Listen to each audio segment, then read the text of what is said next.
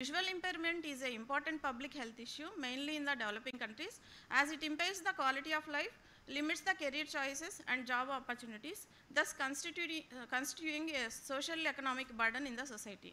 People with disability of 40% or more are considered as a visual disabled or handicapped and entitled a lot of government benefits such as reservation in colleges, jobs, travel concession, income tax benefits and various other disability benefits.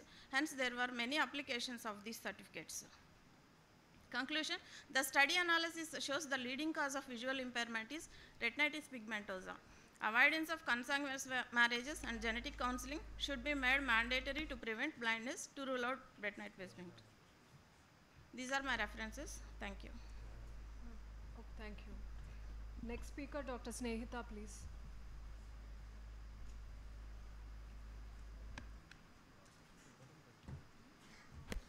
Good afternoon, everyone.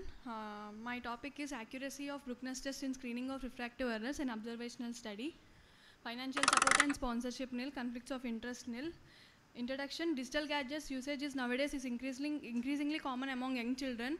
They can cause excessive near work can cause or increase refractive errors. Nowadays, parents are worried about the possibility of refractive errors because of the increased usage of these digital gadgets among children. Snellen's visual acuity with cycloplegic refraction is widely accepted way to detect refractive errors, but usually children are uncooperative for visual acuity, screening and refraction. So, Bruckner's test is useful for early detection of refractive errors, especially in children, as it is an objective test and therefore can be used for testing pre-verbal children. The Bruckner's test is a rapid, ergonomic and affordable method for detecting refractive errors in children. The purpose of the current study is to assess the test sensitivity and specificity in screening of refractive errors among children. Type of study, it's a hospital-based cross-sectional study. Study population, children who attended optal OPD for routine eye checkup.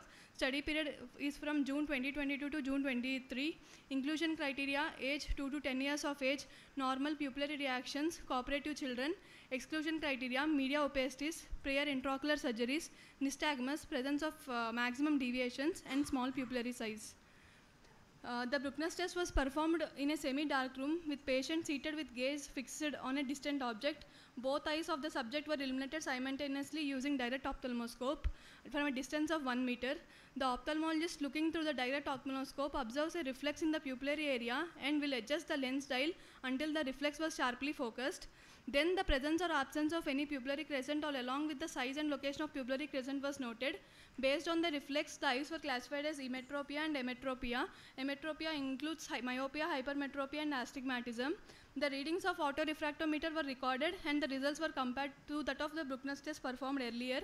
Subjective refraction was carried out later in cooperative children. This is the picture. In emetropia, we will be seeing no crescent, whereas in myopia, inferior crescent is seen. Whereas in hypermetropia, superior crescent is seen. In astigmatism, we could see a crescent along the clock hours. We interrupt based on the position of the crescent. If there is no crescent, it is emetropia. If there is presence of inferior crescent, it is myopia. Superior crescent, hypermetropia, and crescent anywhere, astigmatism.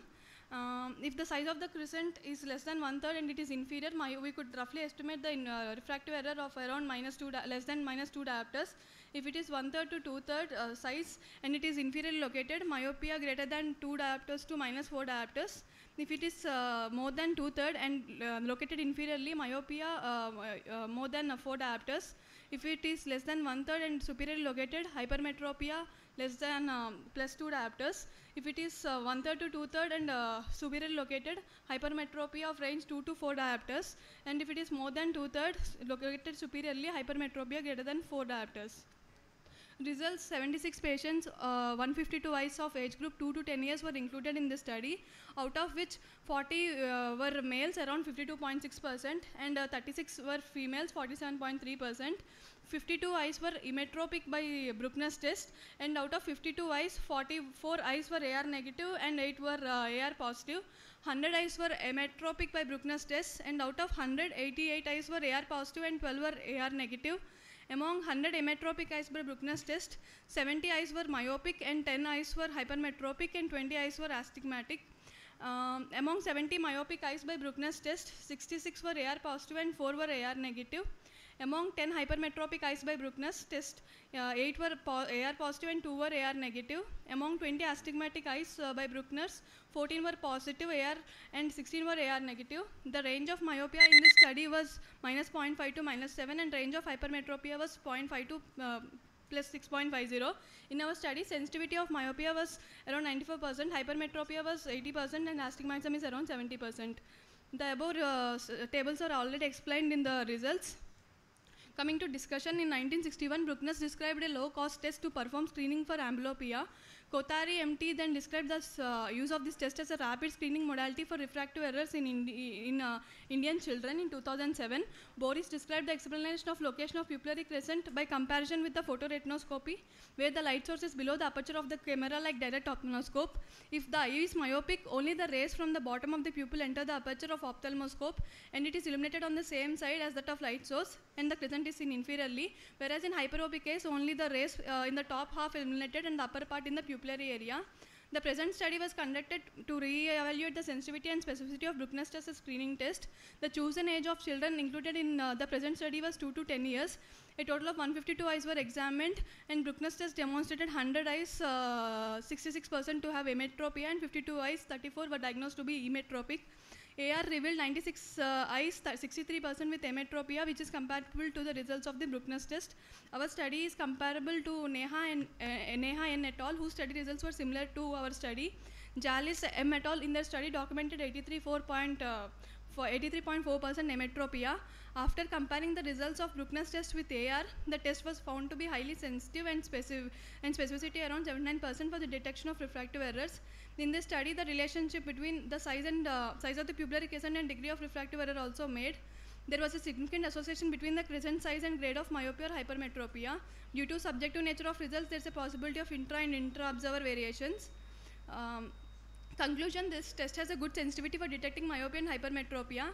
An estimation of degree of refractive error can also be made on the crescent size. Thus, it can be used for screening of refractive errors in children, as it is a cost-effective and rapid method to detect refractive errors. Thank you. Okay, thank you.